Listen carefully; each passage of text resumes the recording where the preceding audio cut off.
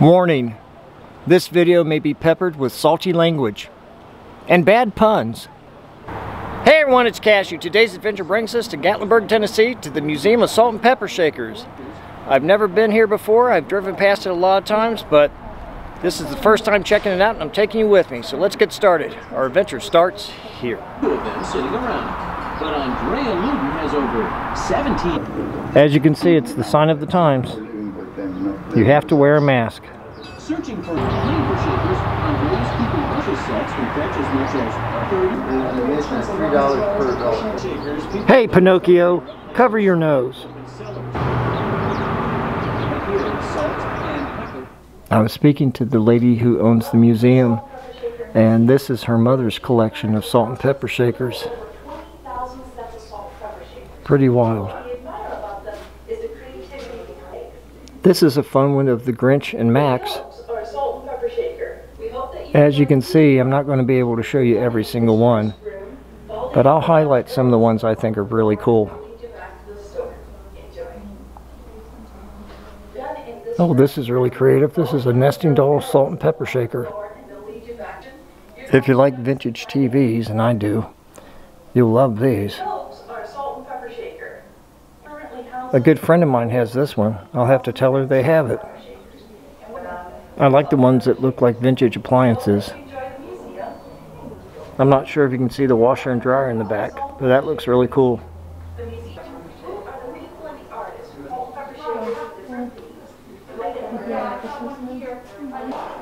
Nice hats.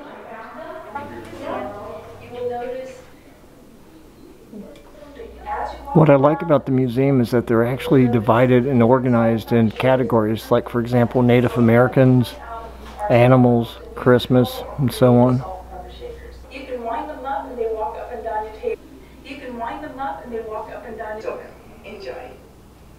You'll notice it's interesting in this case how the salt and pepper shakers are elongated, no matter what the animal is, whether it's a dog, a pig, or a skunk. Enjoy. There are some Amish salt and pepper shakers. For example, the yolks are salt and pepper shakers, and fun way to play around with salt and pepper back in the store. Enjoy. I've seen wine bottles shaped like these cats. It must be a very good design for containers. In this case, they're all made of wood. You will notice different salt and pepper shakers. Wind them up and they walk up and down your table full of salt. The museum currently houses a little for salt and pepper for your table. In the second room, they have vegetables, chefs, and transportation. Corn seems to be a popular subject for salt and pepper shakers.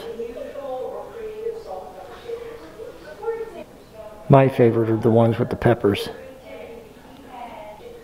I have a feeling back in the day, the eggplant does not mean what it does today when you're texting. I like these vintage cars. Of course, I'm sure they were not considered vintage at the time they were made. These are definitely from the late 60s, early 70s, celebrating the space program.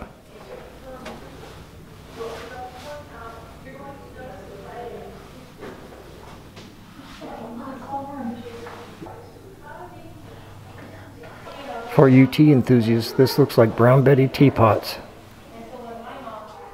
This is amazing. She has so many. She has a collection of frogs.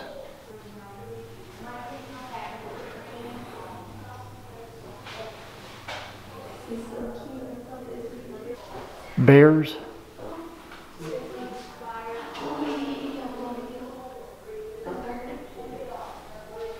Squirrels.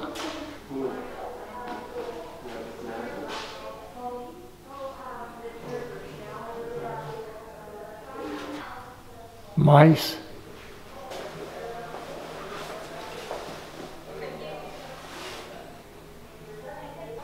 Cats.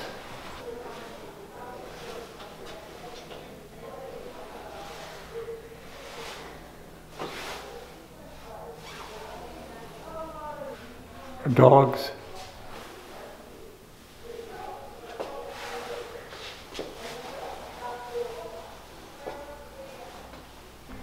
Pigs. cows,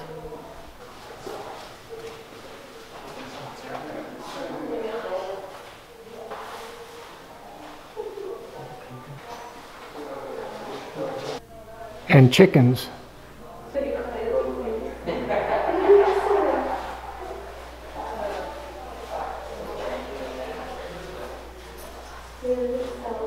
And for the cryptozoologists, they have the Loch Ness Monster.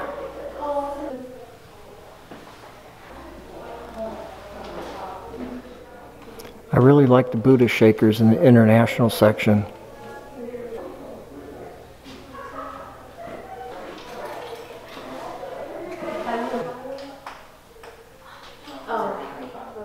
Let's take a step inside the vault. In the vault, these are the more rare and valuable salt and pepper shakers.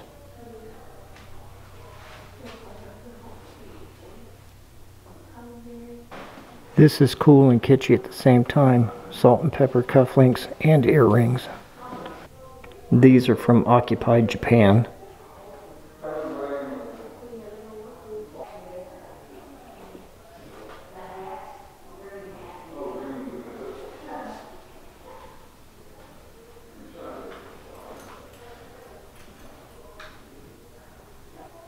These are really nice Daruma dolls.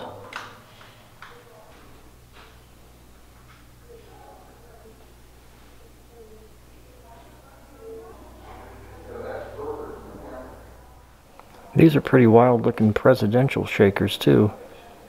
You have JFK seated. Off to the right you have like these teardrop shaped shakers with Eisenhower on them. Behind Eisenhower, I don't think you can see, there's Carter. And of course, off to the left, Reagan and the Kennedys. This is my absolute favorite of all of them, the Beatles. I showed you the Loch Ness Monster earlier. Here's Bigfoot and the Abominable Snowman. These shakers commemorate the eruption of Mount St. Helens. In this case, there's a lot of pop icon figures and cartoon characters.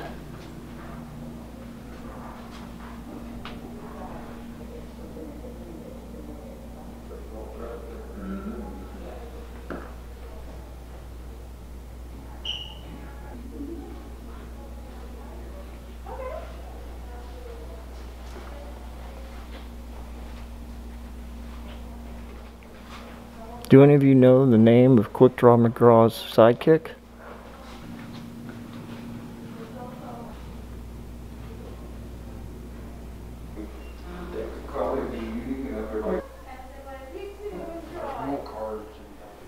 And now, we exit through the gift shop.